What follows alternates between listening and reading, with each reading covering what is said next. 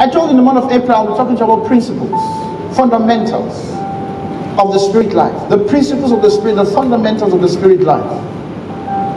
And the first session, what did we do? We looked at what a formula, right? Do you remember? Yes. We looked at the formula and tried to understand what it means to have the correct answer. Not an answer, but the correct answer. There is the answer. There is an answer. Which part of life do you belong? Are you in the part of life where it's all about an answer? Or you're in the part of life where it's about the answer?